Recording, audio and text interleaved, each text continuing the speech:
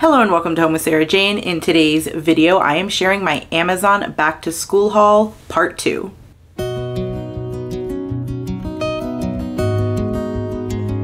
If you're new here, hello and welcome. My name is Sarah and I'm a homeschooling mom to 2 girls, ages 12 and 15. And if you're a returning subscriber, thank you so much for stopping by once again. I do really appreciate you.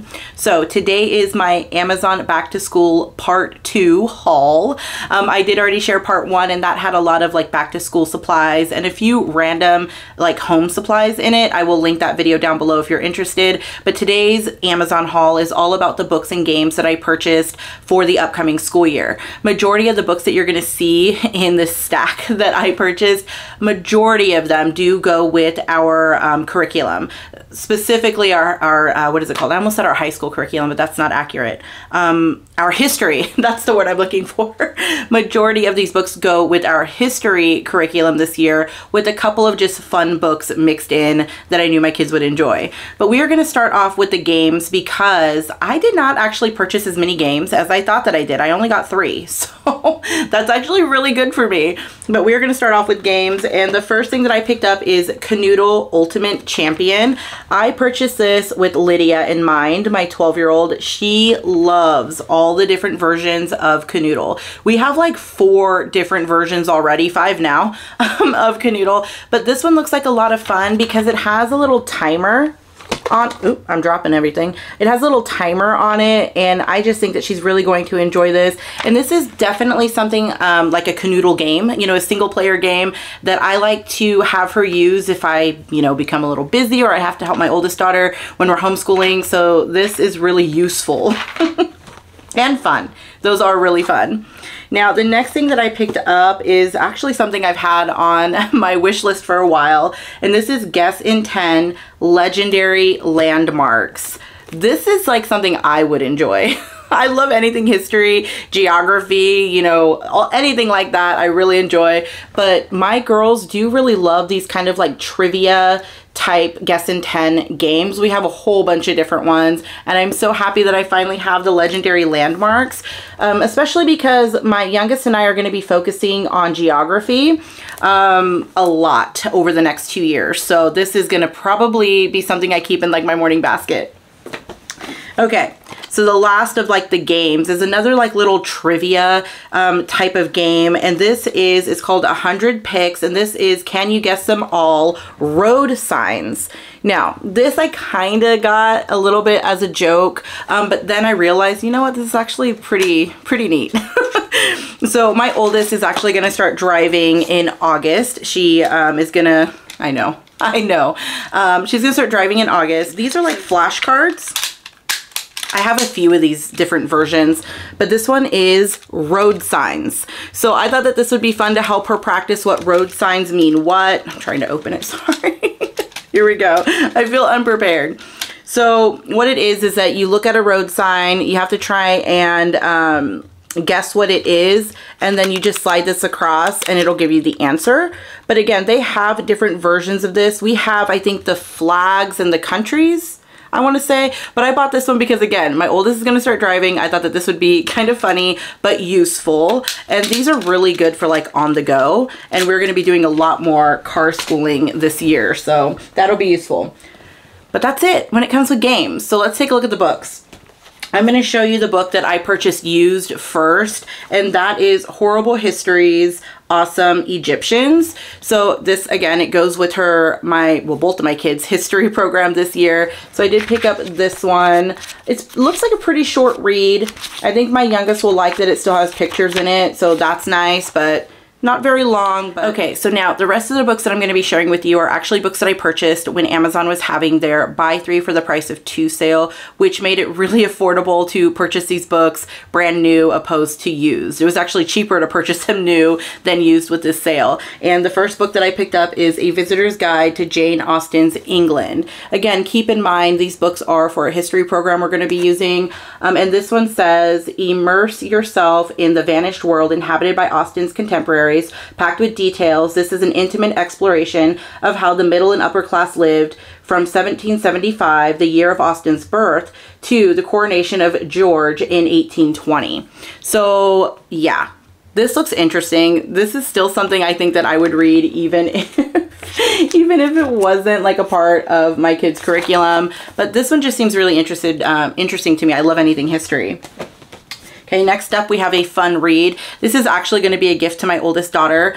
This is Demon Slayer, One-Winged Butterfly. Now, she really loves anime and mangas, and she does really like Demon Slayer. And this book is actually more of a novel. So it is a little bit different, but it's supposed to have like 5 different stories that you're following for the different characters from the anime Demon Slayer. So she's really gonna like this. She's been asking for these like novel type Demon Slayer books for a while. Finally got one because it was on sale. So she's really going to enjoy this. Okay, next up I have 24 Hours in Ancient Rome, a day in the life of the people who live there. Just as it sounds, you guys. This book is just as the title sounds. Again, history reader. This one I think I'm only going to be using with my oldest though. Haven't quite decided. So this one, again, I will probably read most of these because I'm just like that. I like to read the same books as my kids, even if they're like kids books. I like to do that. So next up I have 1493, From Columbus's Voyage to Globalization. This is a pretty thick book. Ooh, I didn't know there was pictures in there. I like when they add pictures. Read, and it's about exactly what the title sounds like. So there's that. And then I also picked up the complete first edition, the original folk and fairy tales of the Brothers Grimm. I know my oldest daughter's gonna love this. She loves fairy tales, but she likes the original fairy tales that don't always end with a happily ever after. She says that it is kind of, it gives it like that shock factor. You know, so she likes that when she reads books is, you know, to be like, I can't believe that happened or things like that. And I think that this book is going to give that to her this year. But yeah, it's a pretty hefty book, but I think she'll enjoy it.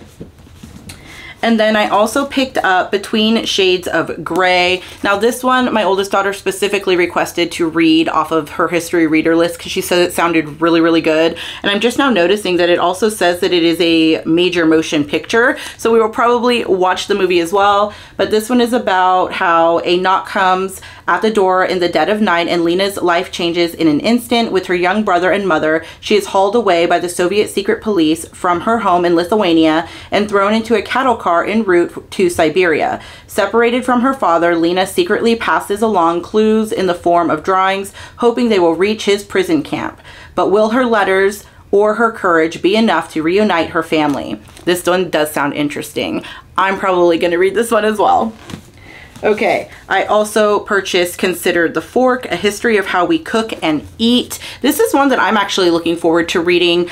I haven't decided if I'm going to use this with my oldest or my youngest daughter, but I know I wanted to read it, so I did purchase it. It says, since prehistory, humans have braved sharp knives, fires, and grindstones to transform raw ingredients into something delicious or at least edible. But these tools have also transformed how we consume and how we think about our food. Again, I mean, some people might think really, but I would really enjoy reading that. Next up, I have Guts and Glory, World War II, devastating surprise attacks, epic victories, unstoppable armies, and tough as nails men and women from the greatest war in history. Now, this book was actually thicker than I thought it was going to be. I thought that this was going to be more of like a graphic novel, but it is an actual like regular book. So I don't know which kid is going to read this, but I know one of them, possibly both of them will. But this one again sounds pretty interesting. And then I also picked up this. It is DK Remarkable Diaries, the world's greatest diaries, journals, notebooks, and letters. Now, what's funny about this book is that I actually had this on my wish list before I realized it was even a part of the history program my kids are going to be doing. This is definitely something that I am looking forward to reading. Now, I know my oldest daughter, who happens to love writing and loves, you know, journalism and investigative journalism and all of that. I think she's going to get a kick out of reading the diaries, notebooks, and letters and journals and all of that of people from history. So this just looks like a lot of fun. Let me show, I mean, some people are like, really, a book fun? But yes, a book is fun to me. But here is what it looks like on the inside. Some great pictures in here, documents. I just think that this looks amazing. I'm like so excited. You can even see me. I'm like getting super excited about this book. Okay, now the last few that I have are actually graphic novels and comics. Again, these are going with that history program as well. I know I keep on saying that, I'm sorry. But the first one I have is Beowulf, a graphic novel adaptation. This one looked interesting. And in fact, this was actually on my oldest daughter's reading list and she never got to it. So I just told her to hold off, don't get into that book, and she could just read the graphic novel this upcoming year. So she's really excited about that. But this looks really interesting. Really, look at those pictures, you guys. This will be a really quick read though for her. I also picked up Hazardous Tales, Cold War Correspondent, a Korean War tale. These look interesting. We've never read any of these Nathan Hale Hazardous Tales before, so I'm interested to see if my kids enjoy these. I mean, it's a comic or graphic novel. They will. They most likely will enjoy this over a regular book. And then I also have Hazardous Tales, Blades of Freedom, a tale of Haiti, Napoleon, and the Louisiana Purchase. Did I pronounce that right? I hope I did. But there's that one. And again, never used these ones before, but they do look pretty interesting. I picked up Division to Unification in Imperial China, the Three Kingdoms to the Tang, I think it's the Tang Dynasty, 220 to 907. I actually have 2 more of these books that are supposed to be coming in. I'll put a picture here. They just didn't make it in time for this video. They got delayed, but I did, like I said, pick up 2 more of these types of books about China. So I will put, sorry about that, my camera died, and I still have 1 more book to show you, and the last book is The Art of War, a graphic novel. This one looks really interesting. I do like the pictures, and again, this is something I think I'm going to use with both of my kids this year.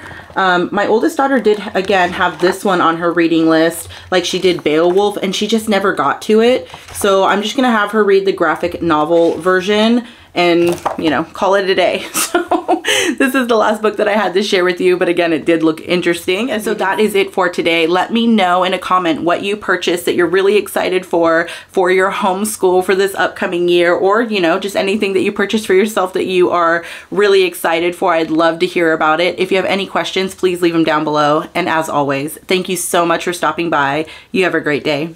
Bye.